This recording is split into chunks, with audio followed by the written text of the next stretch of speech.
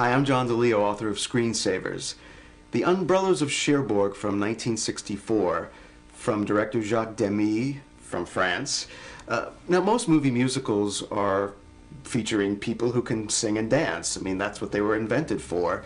The Umbrellas of Cherbourg is a real rule breaker because nobody in it can sing and there's no dancing. The entire cast is lip-syncing to pre-recorded vocals, and it's sort of a chamber opera.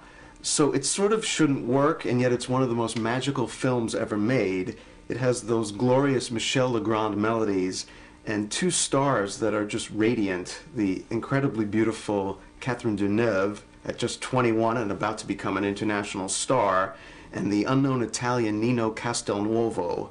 So with these two stars and that music and Demy's beautiful visual palette and Cherbourg itself, you have one of the most magical films ever made, The Umbrellas of Cherbourg.